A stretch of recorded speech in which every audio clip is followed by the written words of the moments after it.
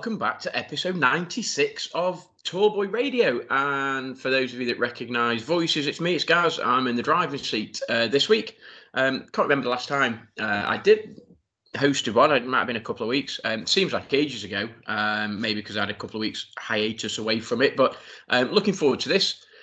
Just before we get into the nitty gritty and the crux of the podcast this week, I'm just going to introduce our two regular hosts alongside myself, and we have a guest. So we'll go to the two regular guys first. So do you want to introduce yourselves and let everybody know what you're drinking? Yeah, sure. I'll go first. It is Beans here, and I'm drinking a beer that is often drank on the podcast and it's left, but just by way of a change, I'm going with the left Brun. Normally we go with the blonde.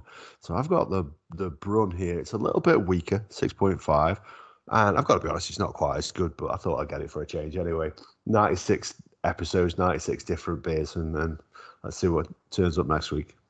All right, cool. Like it. Andy? That's what he preached. One of our most talked about brewers, Brewdog, and La Trappe Trappies. Yeah, it's quite nice.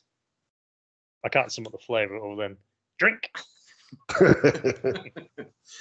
So, and we've got a guest on this evening's podcast. He's been with us sort of a couple of times, 2 or 3 times now, I think. So you might recognise him from the Devil's Advocate podcast and the one that he did a couple of weeks ago. So, do you want to introduce yourself?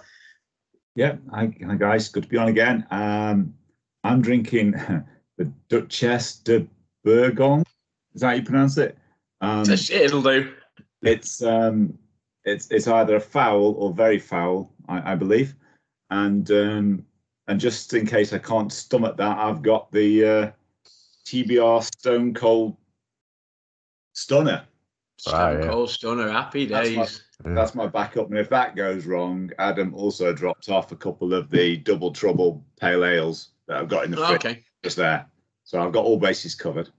Yeah, you're going to need it with those 2 beers. It's out of the frying pan into the fire. Go on then. Let's have the taste test.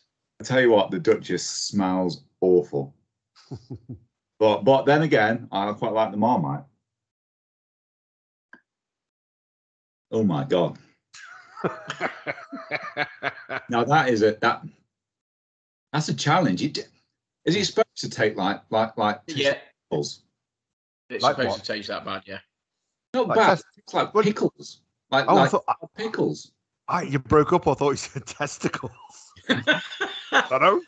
Well, you know. Oh, dear. And the thieves that have another lick. No, that's that's a bit. Adam dropped off the. What was the one you dropped off the other week? The layer cake. Yes, layer cake. Yeah. And I tried that, and it was one. I couldn't make up my mind whether I liked it or really disliked it. It was really odd. And this is the same. It's kind of at the same time as being horrible. It's actually something about it. I was thinking, I quite like this. So, Really? Okay. With the layer cake so far. Dude, honestly, the layer cake, I think it's a lovely beer, chocolate stout, flavoured with pink marshmallow, nice and sweet. You wouldn't put it on your chips. Yeah. No, what, like this, you mean? Yeah, basically. Yeah. That's good for. We're going to do a taste test on that, to be fair. And we're going to have the Duchess and Sarsons and see whether or not we could tell the difference. And we're just going to pop them into a glass and away you go. It'd be like, I'd be struggling, I'll be honest with you. I think you'd love the Sarsons. Yeah, I'll go with that one. Just before we sort of move on and just before I get into what I want to chat about, it's been a while since we've mentioned it, and they're going to get 2 mentions in the first 2 minutes of the podcast. But Brewdog, I've just released. I don't know whether you've picked this up, guys. It's the first carbon negative beer. So remember when we talked about sustainability and Brewdog and all of that, and we talked about sort of carbon neutral. Apparently, this is the first carbon negative beer. And I was listening to it just while it was on the radio and advert, and I can't for life remember what the beer was called now. So Andy's going to Google it very, very quickly now because we all know that he's got a computer on. So, but it's the first carbon negative. And what they did say is they said, if you're going to try it, we'll give everyone a tenner. So I'm not quite sure how that works. On the radio, it's like, if you try this beer, then we'll give everyone a tenner. Okay, winner. Yeah, and if you've got a 10, if you've got a 10, you're halfway towards that 4-pack that Andy's drinking there, because that's 20 quid for those Belgian ones. Yeah, so it's just weird that we obviously had a bit of a sort of a weekly brew dog. It was like the daily brew dog sort of thing on our podcast, but without mentioning them for a while. 24-hour theory, obviously. Andy's just mentioned them, and I just thought, oh, that came to mind because it was a radio advert. So Andy, go on. What was it called? I can't see it. I just see an article on their webpage, just saying they bought a bit of land and they planted a lot of trees. Right, yeah, we covered that. They said, was it largest sustainable forest? Is that the one in Scotland? Is it or somewhere? Yeah. Yeah, so we mentioned that. But yeah, no. So if Andy finds out what it's called throughout this evening's podcast, then but just before we get into it, though, I just want to say big thanks really to Bo again. I know we mentioned it, and really enjoyed chatting to the guy. I can't wait for him to sort of pop over and hopefully we can grab a couple of beers in person and stuff. So bit of a shame it sort of couldn't happen. But yeah, seemed like a really top guy. So really, really, really looking forward to that. So a bit of a shout out to him. So both if you're listening, which I know you do, fair play to you, fella, and look forward to having a beer in person with you. So just before we move on, any other shout outs at all from anybody?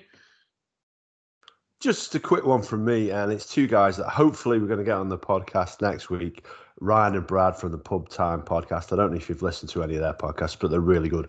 Really, really similar sort of principle to ours. Two guys grab a beer and have a little bit of a chat about whatever it is that's on our minds. Well worth a listen. Two guys from Illinois, and with a little bit of luck, they're going to be with us next week. I know Ryan's confirmed. We're just waiting on some of Brad's commitments to come through, and it's one to look forward to. If it's not next week, it'll be sometime in the future. But if not, go listen to them as well. Cool. Andy, anybody in particular, or just a normal crew? Normal crew. Give Bill a good mention. Oh, okay, yeah, yeah, absolutely. Yeah, we suspect he might be responsible for country number, however many countries. 40. 40, yeah, 40. So Bill, yeah, great stuff, pal, and we'll look forward to potentially hooking up with your new pal from, was it Oklahoma? He said, or something. Was that where he said it was from? So. My shout out, or what my other shout out, is actually to the bald-headed guy with the ginger beard, because I'm drinking a Left, and I don't know if you can pick that up, but Andy sent me that, which is a Left glass. So fair play to you, kid. Absolutely love that. So big shout out, big thanks, pal. Didn't expect it, love it, and obviously I'm drinking a Left out of it as well. So so really, really appreciate that, Andy. So cheers for that, buddy. And I'll enjoy lots and lots of drinks out of that, no doubt. Just news today, and I'm a big sort of sports fan. Have either of you heard of Azim Rafiq? Have you heard of Azim Rafiq in any sporting capacity whatsoever? He's been absolutely all over the news. Yeah. Have you picked up the story at all or not? Or yeah, I've been following it. It's he's been in talking to MPs today, hasn't he? Yeah, he has. Yeah. For those that don't know, he's a county cricketer. Played for Yorkshire for a number of years, and basically, was he classed a whistleblower? But basically, he stood up and said that he had faced sort of years of racist abuse and comments and things happened to him. And if you follow the story, some of the comments and the people that he's mentioned, firstly, you think, wow, okay. And some of the things he said that he had to put up with and he had to endure, it's actually quite shocking. And whilst Yorkshire Cricket Club, County Cricket Club have been named, he's actually saying it's quite widespread. So, and it sort of paints a really bad picture of cricket as a sport and stuff. So, he's saying at the age of 15, he was held down in one of his local bars, and he's obviously of I think he's Pakistani origin, so Asian player, Muslim, practicing Muslim, 15-year-old boy held down and red wine was poured down his throat, and it's just like, wow, how can that even be tolerable in this day and age, sort of thing? And various use of the word, the P word, and very, very derogatory sort of comments being made, right? There's too many of you lot, right? You lot going to sit over there on a table on your own, and all this sort of stuff. And you're like, what, really? And like, it basically for years and years and years. Dave, I don't know what your slant is. You've sort of picked it up and you followed it. What's your sort of take on it? Is it slightly more widespread than Yorkshire, or is it just in them being institutionally sort of racist, effectively? I think it's got to be more widespread. That kind of thing doesn't just happen in one place. And you read the different views, and you know, you keep hearing people say it's just banter, and I think people confuse banter with racism too easily. You say something racist to somebody, and they come back and say, "Ah, yeah, you're a ginger, or you're bald," and somehow it's guy. Someone to give you there, Andy. and somehow that's kind of equality, and therefore that's okay. And I think, you know, people probably fall into the trap, and they probably don't realise through ignorance that they're actually being racist and pretty hurtful. And even the guy himself said it when he was at Yorkshire at the first time, and he was there. Then he left and went back. So I think it's even in their own mind of someone that's quite young playing cricket in there, that they kind of don't quite see it in the same way until they manage to step back and reflect how bad it was. I mean, yeah, it's hard to say whether there's out and out racists at Yorkshire, people that have in their mind that they are racist, they hate people of colour, or whether they are just say things that are racist and are ignorant to the fact that they are being racist. I mean, that's not an excuse, but are they like that? Or do they not even realise at all, and they genuinely think it's banter? It's possibly a mix of all of those, and it's not just cricket, is it? It's we see it throughout society as a whole. Yeah, no, absolutely, and he was saying, and Joe Root was mentioned by him, and he said, whilst Joe Root didn't say anything so very overtly racist, because Joe Root obviously is England Test captain, so he came out and said he can't remember being present at any sort of when anything racist was happening, anything racist was said, and fair enough. And Azim Rafiq said he might not, because it was so. What's the word? Systemic, is that the right word? If it was so systemic that it literally was like a daily occurrence, so he probably won't remember it. Whereas just Azim was saying, I remember every single thing because it was like a daily thing, and he said it became so prevalent that the guys that were saying it just must have thought it was just okay. So when actually questioned, they probably genuinely were going, no, I don't remember anything. But actually, he said, I remember every single day of it, and that's like quite a worrying sort of story, really. And obviously, we've got the ongoing issues with sort of racism, in particular when you look at sort of European football and some of the and I don't want to get myself in trouble, but perhaps some of the minor sort of footballing nations where the bigger teams have sort of players of colour, black players playing, and they get racially abused, and I just hope we're not slightly sliding towards, I don't know, historically, would it be like the late 70s, early 80s when it was, quite bad sort of thing? And I hope we're not sort of sliding down that route again. And I think it's the opposite.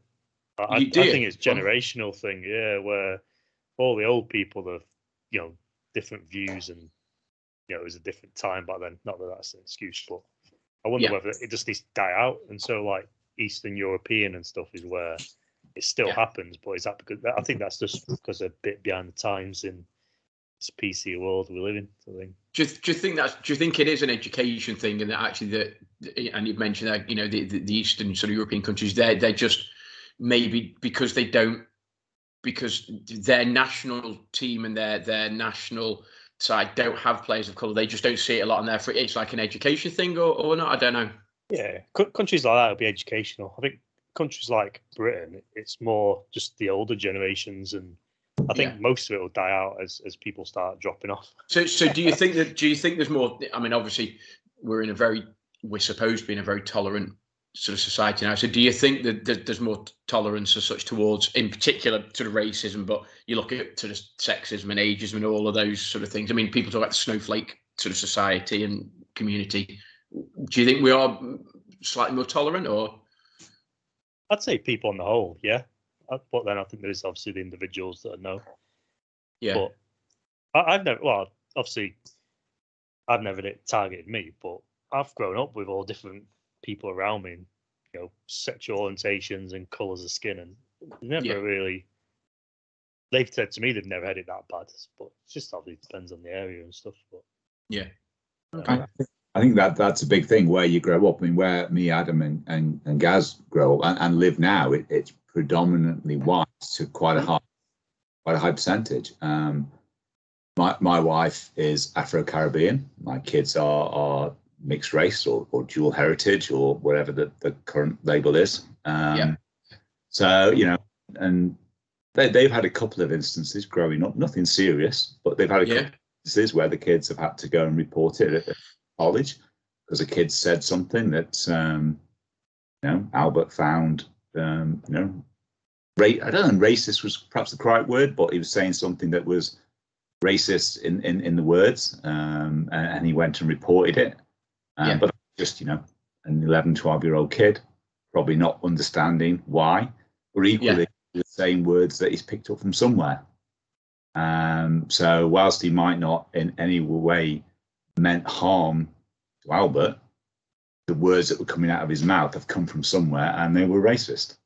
And I think that if you grow up in a predominantly white area, I guess it's you are less tolerant if you grow up and you're not mixing with people of different cultures and backgrounds.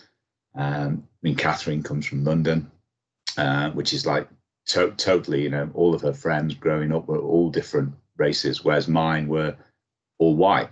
You know? Yeah. Because there wasn't. I mean, even the second. I mean, I say when we went to secondary school, there were, I mean, certainly I don't remember because obviously me and Dave, we were at primary school together, and there was certainly nobody, I don't think, in our year group that was black. And I think maybe going through school, maybe was it 1 or 2 in our year group, maybe out of however many, like, you know, a year group of 200. I don't know how 200 or whatever it was, 220 or whatever it was. I think maybe a couple. Yeah. But then, even saying that, you know, we've grown up completely finding racism abhorrent, and that's down to you know, our parents, I guess, in the main, and the people we hang out with when we're growing up. So I don't think it's black and white. That was not intentional. I don't think it's a clear case of.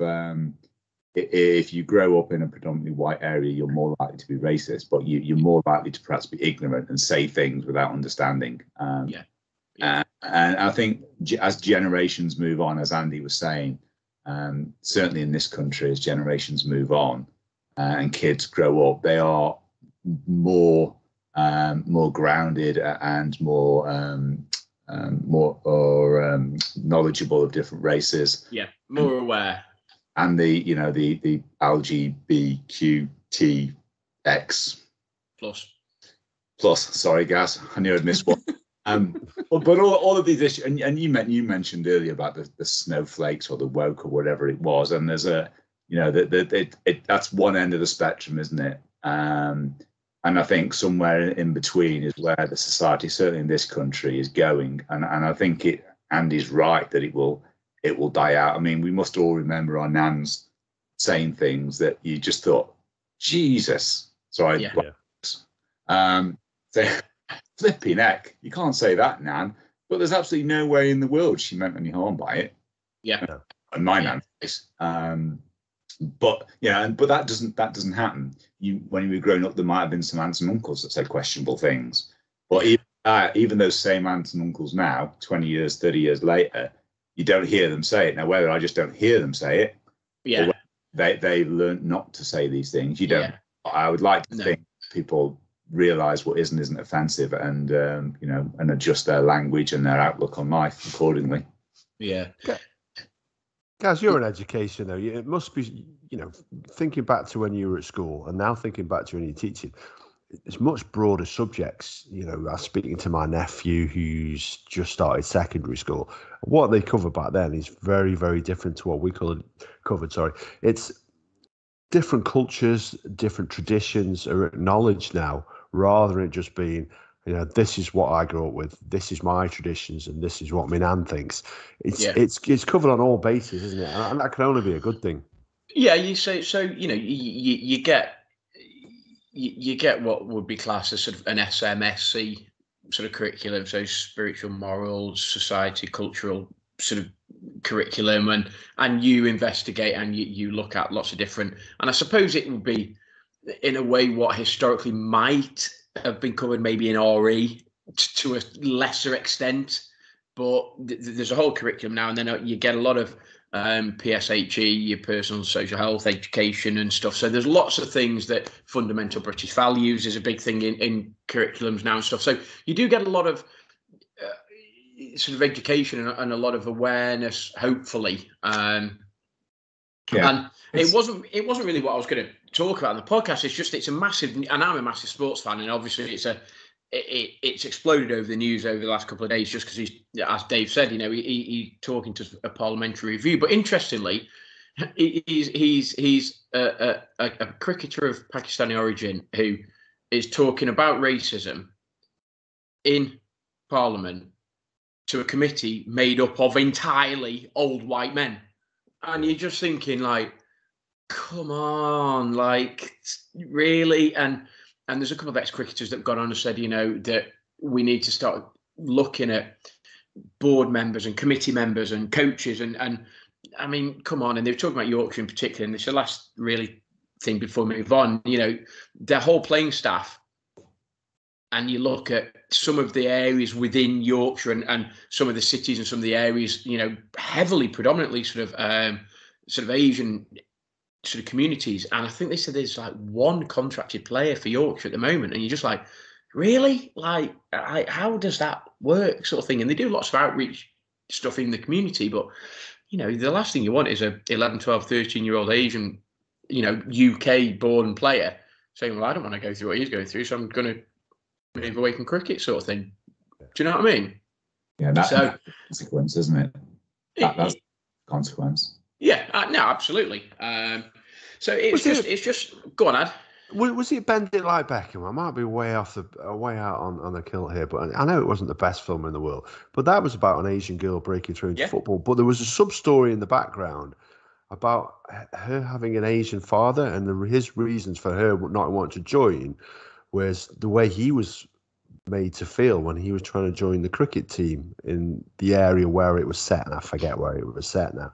But it's clearly a thing that's been on the tips of people's tongues for a while. And you played cricket for All Sage, and I'm not going to ask you to name names, but I bet you could probably name instances where banter's probably gone too far. Oh yeah. 100%. And obviously, I'm not going to name names, and I'm not going to talk about the situations. But 100%. That I hate the word banter as well. By the way, I absolutely despise that word banter. It just annoys the piss out of me. Top bants. Thanks, Ellie. That went through. That was the thing. Oh, bants, just bants. Well, is it? Because you might think it is, and it's like most things. It's like if it's racist, sexist, ageist. If the person that you're talking to perceives it to be racist, sexist, whatever, then it is. You might not mean it in that way, but if they perceive it to be that way, then it is. It's how they feel. So so bants. Yeah, it's just bants. Well, is it? That's just like trap card, isn't it? To say, it's like pushing someone downstairs. Bants. It's like. No, it's just a get out. It's just a get out card, isn't it? It's just it's only bants. It's just a get out card. That's what it is. So. But moving on then, I mean, we went slightly dark then. I wasn't sort of maybe going to spend 15 minutes talking about that, but it was just something that went, it's massively in the news. I just thought it'd be newsworthy worthwhile. Just in terms of newsworthy stories, and it wouldn't be a podcast that I lead without an NFL 10 minutes. Who wants to talk about the Steelers-Lions game? Because obviously, for those that don't know, Adam is a massive Steelers fan. Andy is a Lions fan, getting to be a massive Lions fan. He's only relatively recently sort of on board with the NFL and stuff. But who wants to talk about that game? Because I attempted to watch it on Red Zone, and oh my days, it was bad. Yeah, it literally was the worst game I've ever seen of anything, ever.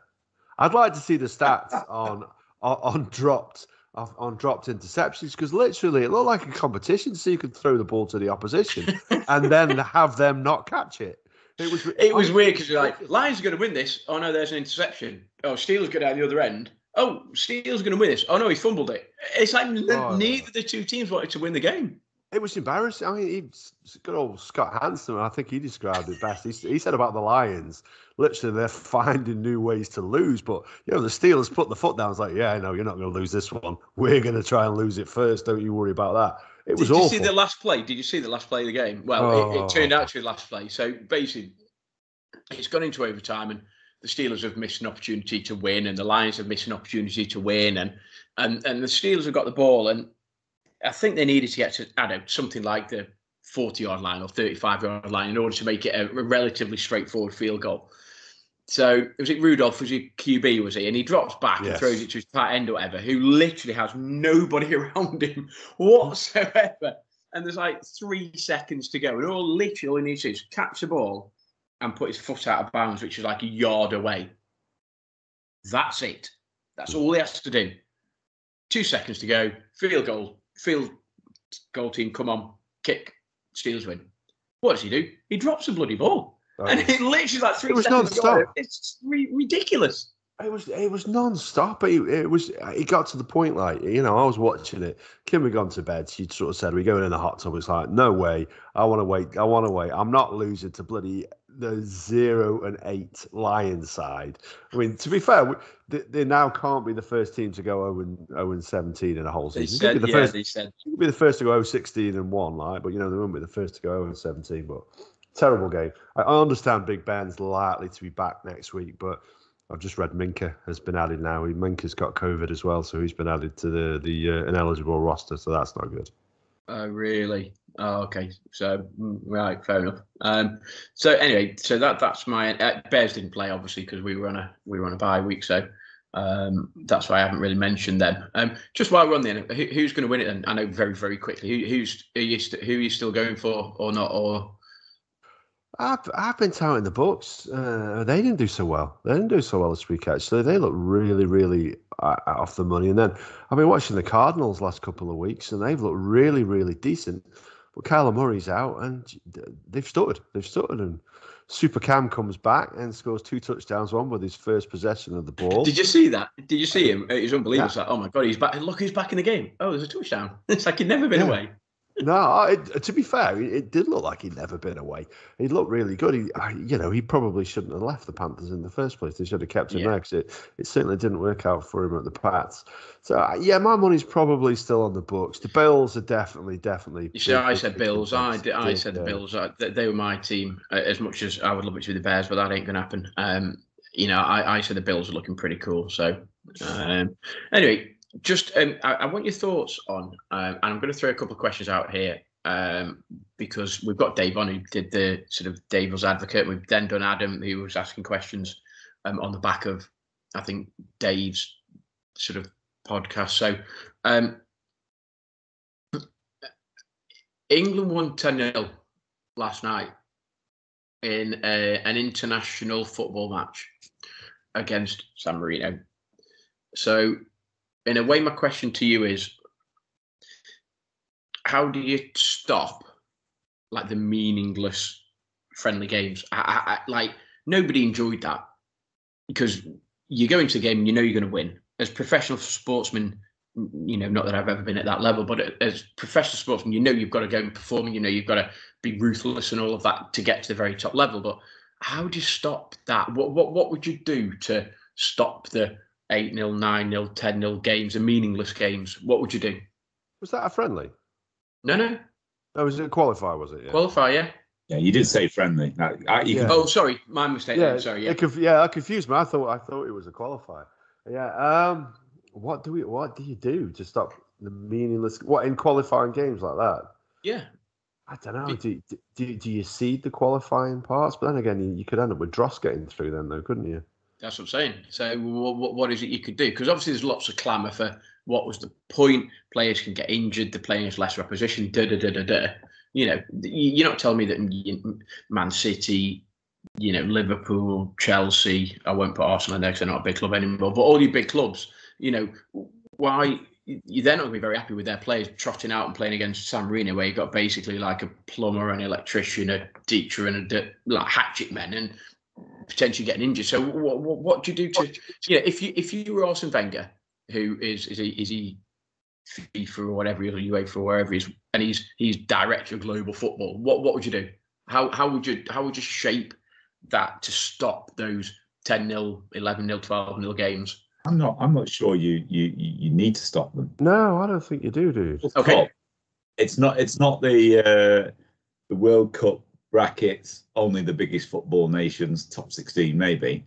It's the World Cup, and every is it continents or regions, however they do it, they have qualifiers to get through, and and you're always going to have teams get through that are obviously not as good as the better teams. That's just the way it is.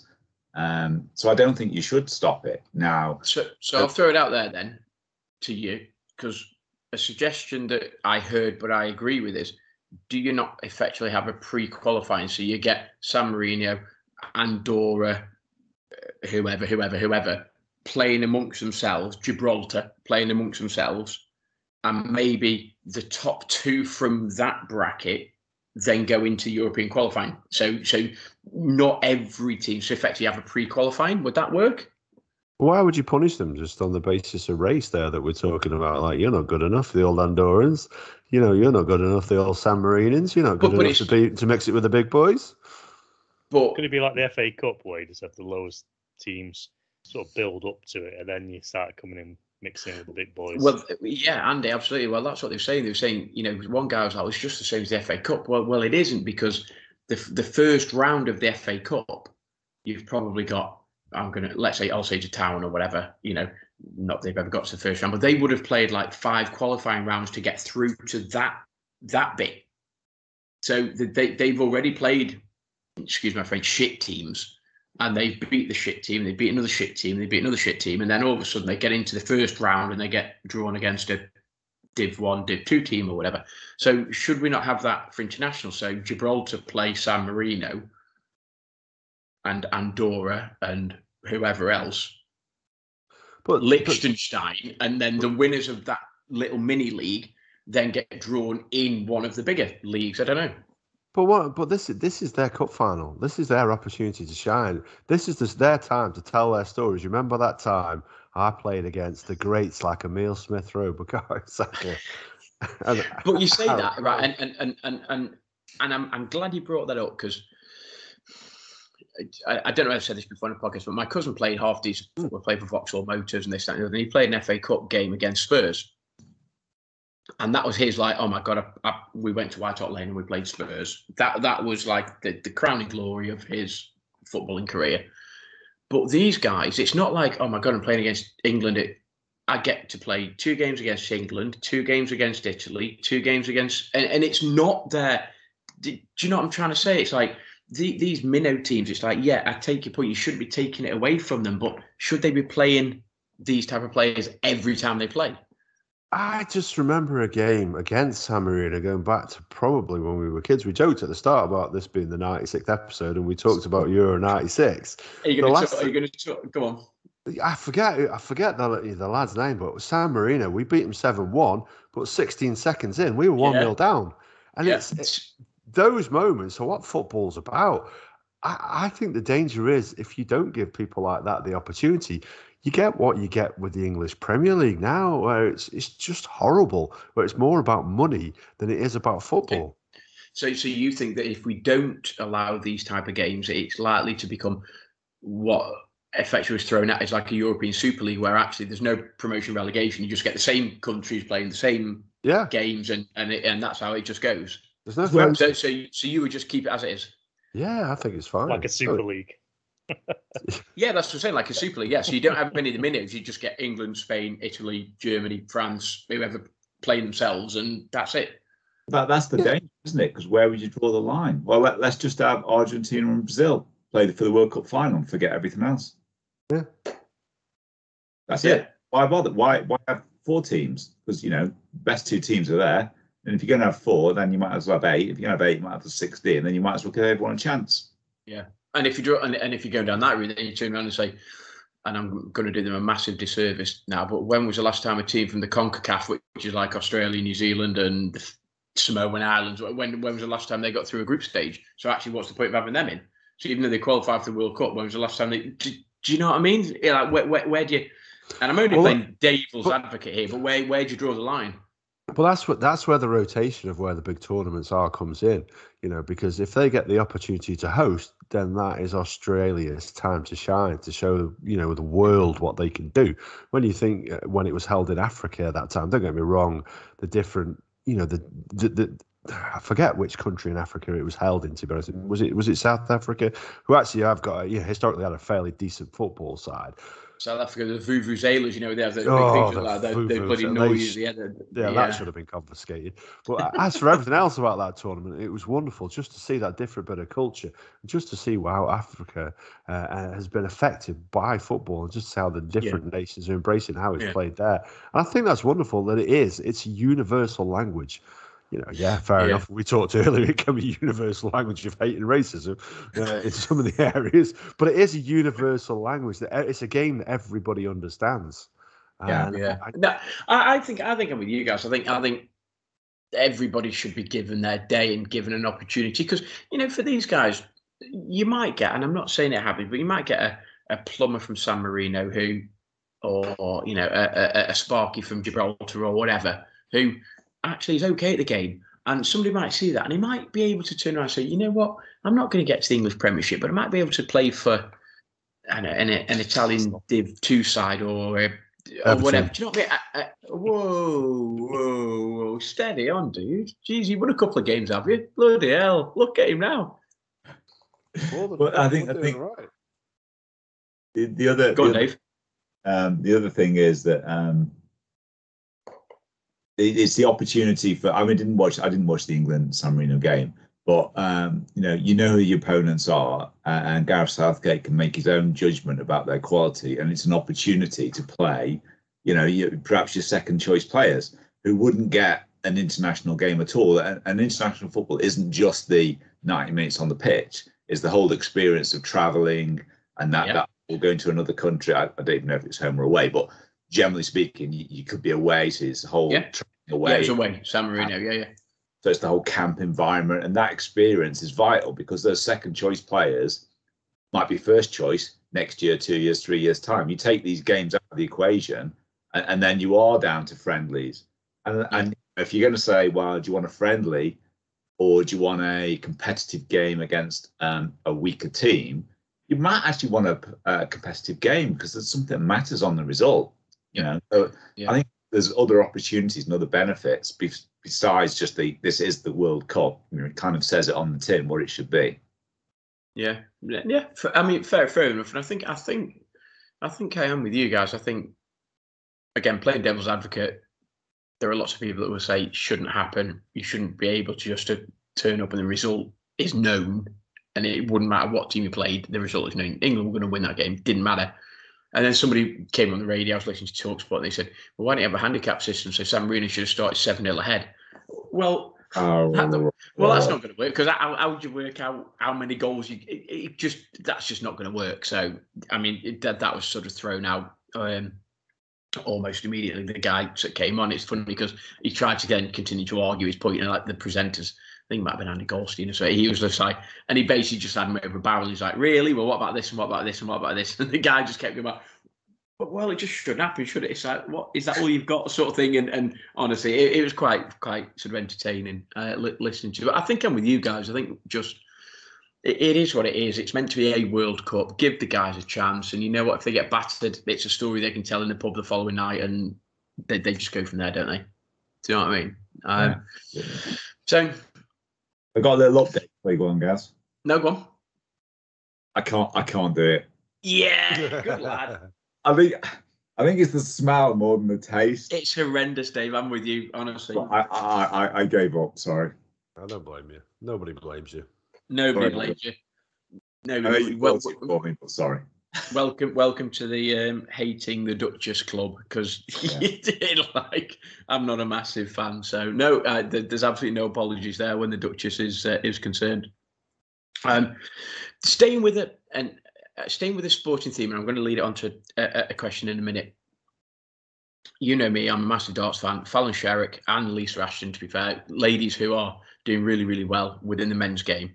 Fallon Sherrick averaged 101, I think, a couple of nights ago, which by anybody's calculation, male or female, is a fantastic average. Potentially, I think if she wins, I think she's playing a bit later tonight. If she wins, she can qualify for the knockout stage of the Grand Slam. The first time a lady's ever done that. So my question to you is, what sport do you think that women should compete with men on a level standing, on a level playing field? What sports do you think that actually, you know what, and I'm not saying now, but in a number of years, they could actually play against men in a competitive environment? Now, I'm going to take out horse racing because there are female jockeys who do very, very well. So I'm going to take that out. I'm going to take out motorsport because they are, you know, the female sort of motor. But what other sports? So football, rugby, darts, cricket, tennis. Where do you think, or what sports do you think that women could compete with men on a level playing field? Are you talking team sports or individual sports? Take your pick. Take your pick. I'm sort of open canvas, blank canvas. Go for your life. I'm not going to answer with a specific at the moment, but I think very broadly speaking, if it's a team sport and it involves any kind of physical attributes, it's very difficult to see it happening because men are just naturally bigger and stronger generally. So if I say boxing, I'm going to, and I knew you were going to say this, so I'm going to throw it back at you. If I said boxing and I said, okay, could a man fight a woman or a woman fight a man? Well, that's why I said, are you talking team sports or individual? Because when you get to individual, of course, the physical attributes of some women are obviously going to be bigger and stronger than some men. Absolutely. So if you said a middleweight, so if you said, right, you have that weight, is there any reason why a woman at that weight could not fight a man at that weight? Well, it's getting a bit technical on the physiology, but on the basis that they could have the same muscle strength and the same weight, then possibly not. But that's I don't. It's probably unethical. It's probably unethical in the society we live in at the moment. But I'm just thinking, where's it going to go? Because you've seen lots and lots of sports that historically people would say massively male dominated oriented, so football and rugby and I know there's more of a skill element. So you look at darts, it's not a physical sport, it's a skill-based sport. Is there any reason why women can't compete with men on the same stage? Well, in darts, they're now starting to do that. But it just made me think about where sport going to go, and could you ever envisage a time where male and female compete at the same sport, at the same level? See, Andy and I stay very quiet. You try to trip us up with racism, and now you're moving on to sexism. I tell you what, it's a hazardous minefield. No, we talk. Just your thoughts. Look, I'm not going deep. No. I don't want to trip you up, but I don't want you to get where women are weaker than men or men are stronger or whatever. I'm not on about that. It's just, where do you think it's going to go? We talked when we went up to Scotland with the Double Trouble guys, didn't we? We talked about women in sport, and obviously because we were looking at disabled players playing in sport as well. And I think darts is the one sport, if you want to call it a sport. There's a little bit. It is a sport. It is a sport because it's registered Sport England as a sport. So yeah, it is a sport. Yeah. I agree with you. There's going to be some that would perhaps disagree with that, but it's the one sport where physiology or anything doesn't come into it. And like you say, with the likes of Fallon Sherrick, the likes of Lisa Ashton, very, very talented players, should be given the opportunity, as should, there's no need for separation in between sort of male and female, because there's nothing in the way that the male human body is made up that gives them any advantage over the sort of the female human body as to why they would be any better. So it's one of those things. I see that as the natural progression for the sport. And Fallon Sherrick will be there or thereabouts. Because like I say, if you can average 101 on TV with that crowd behind you, and to be fair, she does get the crowd behind you rather than the old Gezi Price against them. She has that little bit of a benefit. I think can put the opposition off at times. But I tell you what, if I was in the crowd, I'd be cheering her on. Yeah. And I talked about, I was going to take out sort of horse racing, and show jumping was the other one, because obviously, they're very, very successful sort of female show jumpers. But you look at horse racing. So Rachel Blackmore, Bryony Frost, Holly Doyle, very successful female jockeys who are effectively cutting it with the blokes. They're getting some of the bigger rides. They're starting to get much more recognised, and it just made me think about: can you ever see a mixed international team? So if you turn around and said, right, England are playing, let's say France, in football, and actually within the England team there are four ladies. So you've got so can you ever see that happening? Because now we're sitting there thinking, well, that's unethical, because what happens if the guy absolutely crunches the woman? Well, what happens if the woman crunches the man? Can we see that happening? I don't know. Well, there's on that very point. I mean, you weren't on the episode where one of the episodes you were away, and I was talking about the football team I've got. I'm running a under-9 girls football team, playing in it's a mixed league, but all the other teams are almost exclusively boys. Okay. And you see them on the pitch, and they tackle as fiercely and as hard and competitively as the boys. Now they're under 9s, so physically there's not that much of a difference in their strength and size. You take that into adults, and that's where the differences start to happen.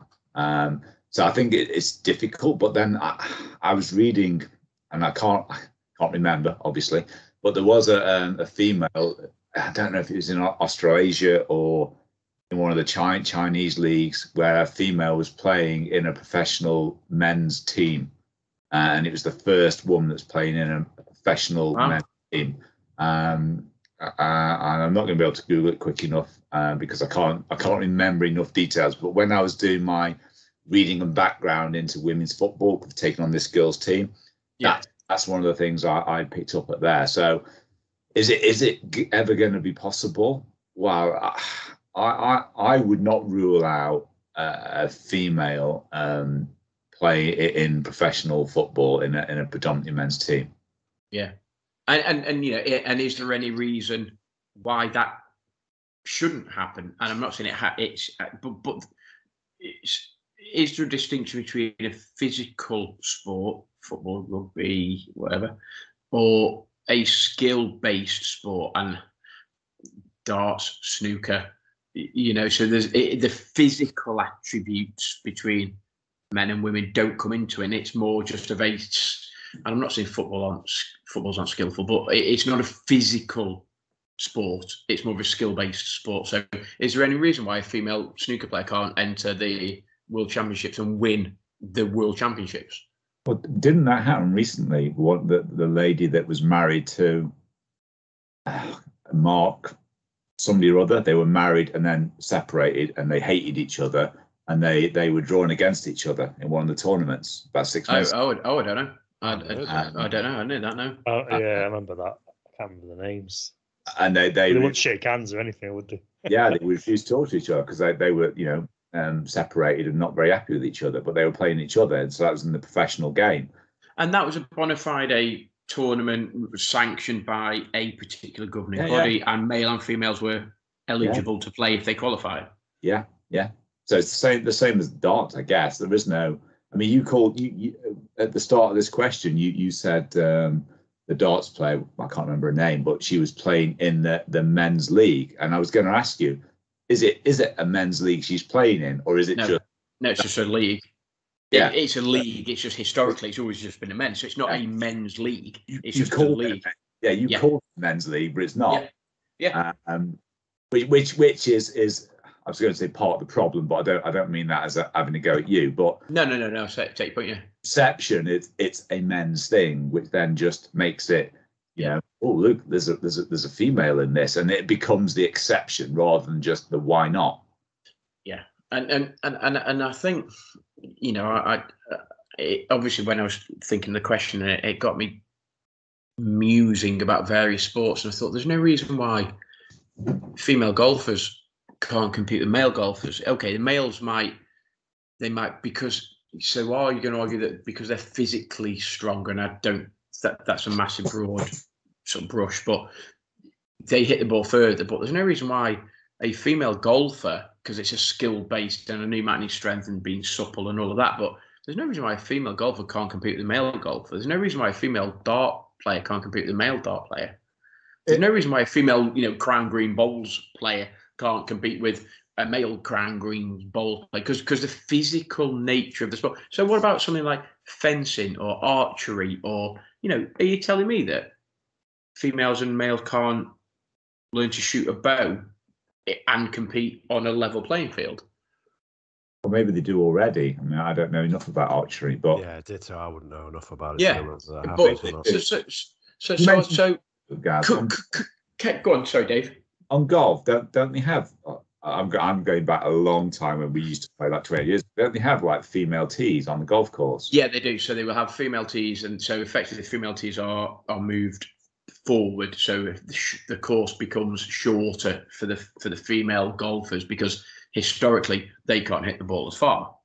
And I suppose if you took 100 female golfers and 100 male golfers, yes, the male golfers would hit the ball further as a group of male golfers, but there are certainly female golfers that can hit the ball further than some male golfers, if they're making sense. So, but there's no reason why you couldn't have a situation where a female golfer can participate. And there's the odd tournament around the world where it's like a team event, and two guys will partner each other, and another two guys will partner each other, and then actually one of the pairs is a male and a female golfer, and they've paired up and they play as a pair. But it just got me thinking about, and I suppose I'm thinking more in particular the physical sports, really, where the differences between male and female. So and I'm going to say football, rugby, basketball. Andy, can you ever see a time where, and I'm not going to say, could a female play point guard for a male basketball team? Yeah, it was like football. I think there are the odd ones that could easily slot in and you wouldn't really notice. Going back then, archery, there is mixed teams. They do male and female sort of duos and stuff like that. But it's a big. So when you do it, but as a team, you might have one male, one female, and then every team is one male, one female. Yeah, but in terms of as a competition, could a female enter it as an individual and a male enter it as an individual and have an equal opportunity in order to win that? I suppose that's where I'm going with it. Is, are we going down the route of you'll always see male and female sports being separate, or will there be a divergence where, and as we said, where at some point you might get, I say Arsenal, Man United, Liverpool, you might get 2 or 3 female players or a female coach or whatever. That's where I'm going, I think, with it. They're slowly doing like female commentators and stuff, aren't they? And analysts on football. Yeah. But just take it for another turn is like trans people in sports. That's quite a hot topic in Australia. That is especially. That is a hot topic. Wasn't there somebody that was there a trans that? Let me get this the right way. So born a male, but then entered a female weightlifting competition, and then like broke a world record or something as a female or something. Sorry. I was going to say because you said he, but she. This person broke a load of records, entered like some big competition and got beat. So yeah, didn't even win it. We lost Dave. I've lost Dave, but we'll keep going. I was thinking of that, and there's a few incidences in athletics as well, where there's different people who've partook in different sports, born as a man, had the surgery and is now legally a female. And there was a bit of a ruckus sort of kerfuffle about those sort of individuals as well, and their right to perform. And if they can't perform, then why? That sort of clouds the boundaries as to when men will be able to perform against women. So here's a really, really, and I wasn't going to ask this, and I wish Dave was in now because he might be able to answer it, but and in a way I can't believe I'm going to say this. So is the obvious boundary between male and female blurring because you've got trans and this, that, and the other? and therefore, do sporting bodies need to revisit their rules and regulations to allow trans or whatever it may be? Do you know it? So where is that going to go? In athletics, they measure it on testosterone levels. So yeah, there's a lot of women that have been questioned on their sex, and they've measured their testosterone and says, well, you're above this range or whatever. And what's happened is a lot of women have had testosterone injections to beef up or whatever, and that's why well, I know it is at a certain level. Was that the case? Was it Caster Semenya? Is that the lady's name, Caster Semenya? So she's female, but and she was born female, and she is a female, but she has elevated testosterone hormones in her body for whatever reason. I don't understand. Did you get some feedback then, Ad? Look at your face there. Yeah, a little bit. I think someone's trying to book a taxi. And I think it's Caster Semenya that is that person, and she's like, no, I'm a female. I'm born a female. I want to race as a female, but she had elevated levels of testosterone, and they said actually that was above the allowed level, so therefore she was stripped of various titles and stuff, wasn't she? Probably above my level, I reckon. It's such a grey area, isn't it? Because you've got to have a level playing field, and if you are born a male and then you transgender to female and then want to compete in female sport, that's not fair, is it? It's not fair, because you physically, if it's something like the weightlifting, just because you've transgendered and you're now saying you're female, if you're physically male, and in a strength-based individual competition, it's not fair, is it? So okay, I take your point, and I think I agree with you. But therefore, is there a distinction between physical-based sports, skill-based sports? So, are you saying that if somebody was born a male and then transgendered to female, they would not be allowed to weightlift, play football, rugby, but they would be allowed to play darts, archery, crown green bowls, because it's a skill based as opposed to physical based? Well, yes, you're right that they wouldn't make any difference. But equally, professional football in the UK, for example, I don't think there's a rule that says you can't play professional football in a men's. I've just said it, in a men's team. You couldn't play for Man United. There's no rule that says if you're a female, you can't play for the Man United first team, is there? Yeah, and I don't know. Yeah, I agree. The title. I don't know where there is. Man United. Male and females have got arses, mate. Arsenal is fine, So on that basis, it wouldn't matter. It wouldn't matter whether you were born female, born male. If you're good enough at the sport, you can compete. But if it's an individual sport like boxing, like weightlifting, where the physical attributes, your bone density, your bone strength, your muscle fibers, your muscle strength, and all that sort of stuff, then I think it gets very difficult to say it's a level playing field. Gaz, did you want to chuck this out there? Did you want to issue a challenge to the podcast world? If there's 4 female podcasters listening to this who think that they can compete with us on whatever sports, you pick the sports, and we'll compete, preferably not boxing. I don't want to get punched in the face, but anything, we will take you on and see who is best and settle this the only way we know how, by losing badly. Yeah, but Adam, you're terrible at every sport apart from darts, aren't you?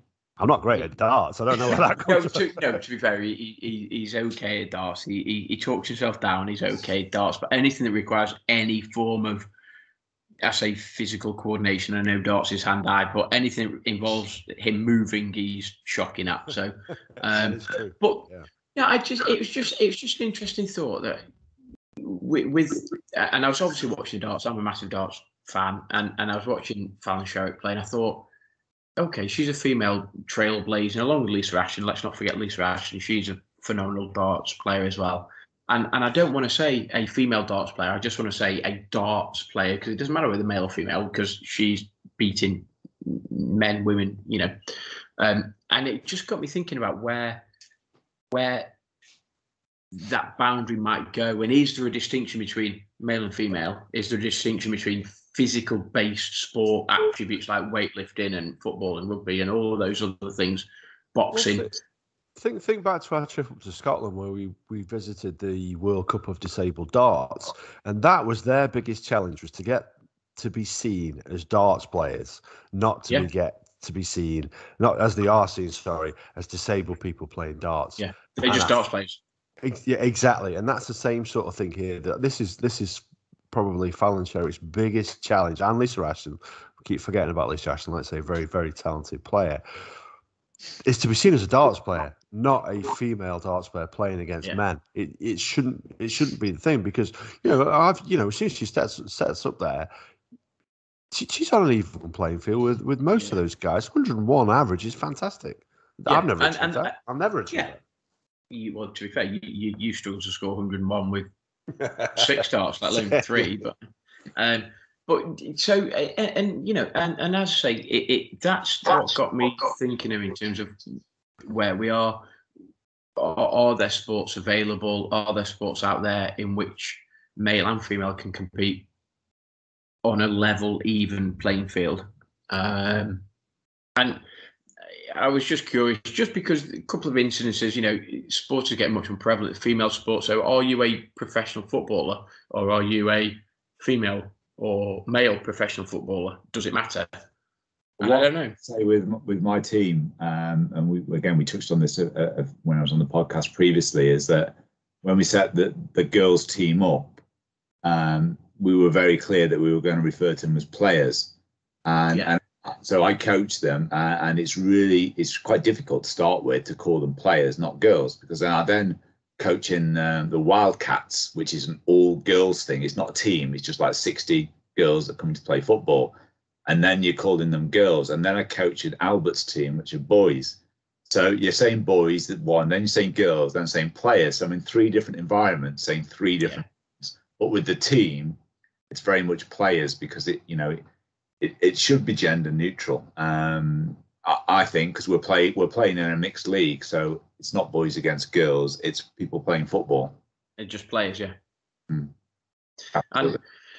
And it goes back to when we were up in Scotland.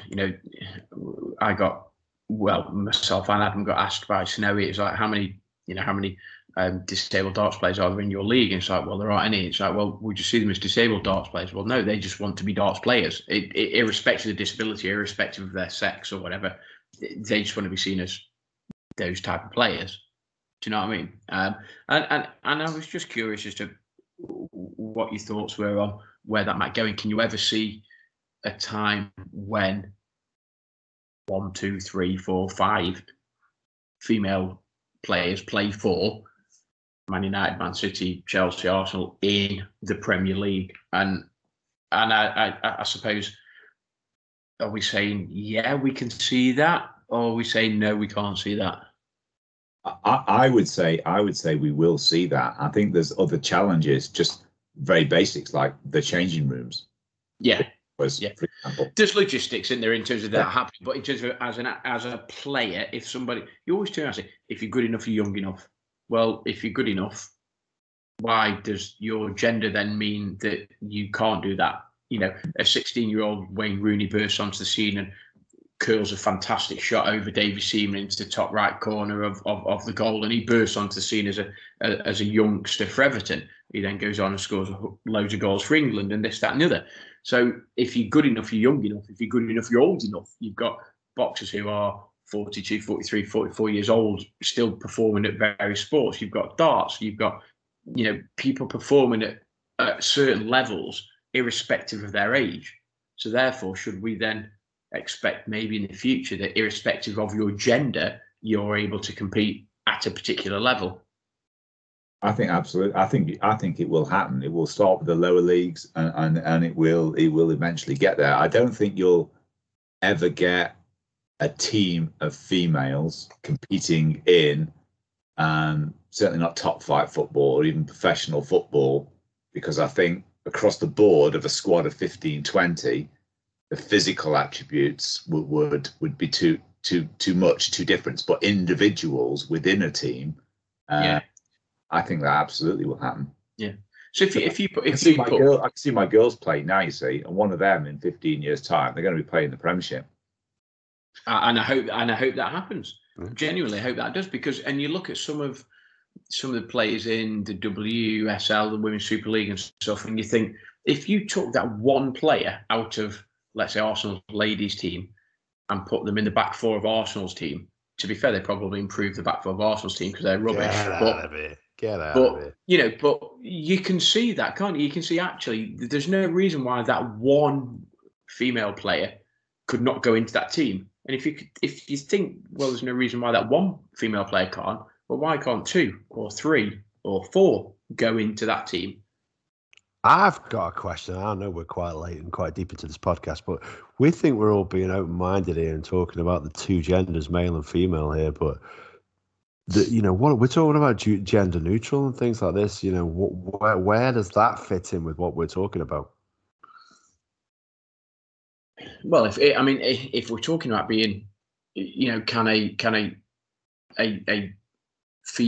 born female play in a male team? But I'm not talking about genders. I'm talking about gender neutral here, where gender doesn't even come into play. We're not looking at somebody's. They were born like this, so this is what they are. So they present as a they rather than a he or a she. And this is me playing devil's advocate. And I'll fire back at you and say, and I'll play devil's advocate and say, is that then not up to the sporting bodies and individual sporting bodies to then recognise and accept that or not? Because I don't think there's a sort of a brush that fits all in terms of. You can't label, because we talk about labels and labelling this, labelling that, but I don't think there is a one size fits all. So is that not up to individual sporting bodies and governing bodies to say, actually, we will allow or we won't allow? I don't know. That's the question. Well, this goes back to biology then, doesn't it? It don't matter whether you're what's the word, sexual preference you have. It's what biologically you are. There's like more footballers now coming out. Do you think that it is important then, Andy? And I know we're probably up to nearly an hour now, maybe. But so do you think that's important then, that it's so physiologically and biologically that should impact on whether you are able to play in a sport or participate in a sport or not? Yeah, it ties in with the whole transgender thing, doesn't it? You're biologically A and you're trying to be in the group B, and does it fit in or not? It's up to the governing bodies. And that's what I've said. There's a lot to it. But taking on board what Adam said in terms of the gender neutral, one day you could present as a male, and one day you could present as a female. If you are, so therefore, is that up to the? I don't know. I don't first have all the answers, and this could be a whole new podcast, a different podcast, and I'm a massive sports lover. I love seeing people challenge boundaries, whether it's in society, whether it's in sport, and I just thought, where does it go? Do you know what I mean? Like, where can we see sport, and where can we see the historical imbalance between male and female? Where do we see that going? And I just thought it'd be quite an interesting concept as a podcast, is to trying to pick your brains into where we think that might be. I think it would be great if we ended up in a situation in 30, 40 years' time where it didn't matter at all, whatever the sport. And if a female wants to, go into boxing, and it's equal rules, and it's a weight thing, and they're good enough, they're good enough. If you want to have an all-female team in the Premiership and then against all male teams, if they're good enough, they're good enough. If it's mixed, if they're good enough, it's good enough. And it will find its own balance. There's a lot of prejudice and a lot of doors that have got to be opened to break through, to even give the opportunities to even try that. But you'd like to think that eventually that it will find its own level, and if the ability and talent and the competitiveness is there, then it will happen. Yeah, and I think I'm with you there, Dave. I think, in a way, I think it's inevitable it will happen, just in terms of where society has gone from 100 years ago to where it might be in 100 years' time. But I think it's inevitable it will happen. But we haven't had female coaches, managers in the Premier League yet. So let's forget about the actual physical nature of playing the game. We haven't had female coaches, so there's a long way to go yet. But I don't think I see any reason why that can't happen. If you're young enough, you're good enough. If you're old enough, you're good enough. If you're good enough, it doesn't matter whether you're male or female. You should be able to compete on a level playing field with your peers. I don't see why that's an issue. But I think, Andy, maybe you're right, and maybe you agree with me in terms of it's the governing bodies that maybe would need to issue those rules. I'm not sure the governing bodies have rules against it, though. I mean, in athletics, visual sports, they do. Obviously, they don't allow, they don't have a mixed 100-meter sprint in the Olympics, for example. But in terms of football and rugby, I'm not aware that there's rules that say that females and males can't compete equally, or I know that Wimbledon at tennis there's a difference, isn't there? There's the females and the males. Yeah, but just taking point down in the Olympics, if the 100 meters is the blue ribbon event, and you go back to Usain Bolt and all of that, but if there was a female athlete that could run 100 meters in 10 seconds, could she not compete with the males? Could you, so is it the men's 100 meter final, or should it just be the 100 meters final? But it is the men's, isn't it? In the Olympics, it is them. It is, and this is my point: is that everybody's getting quicker. So if there was a Kathy Freeman, the 400 meter ladies runner and stuff, or you get a 400 meter hurdler who is female that could hit the qualifying times or can run out equally as fast as males, can she not compete alongside the males? I don't know.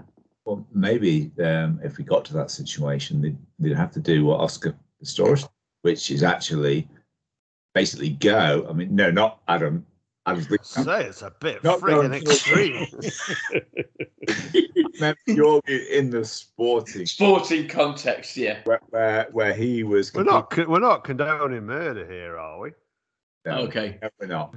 Where he competed against able-bodied people, and he had to fight for the right to do that. So that's the analogy, not the other one. Yeah, not the murder. No, I take that. So look, if there's if we've got lots of listeners out there, hopefully lots of sports people. It was just an interesting sort of thought that I had. We're quite a long way over the hour mark now, so I am going to wrap it up. Maybe this is something that I'll pick up and run with.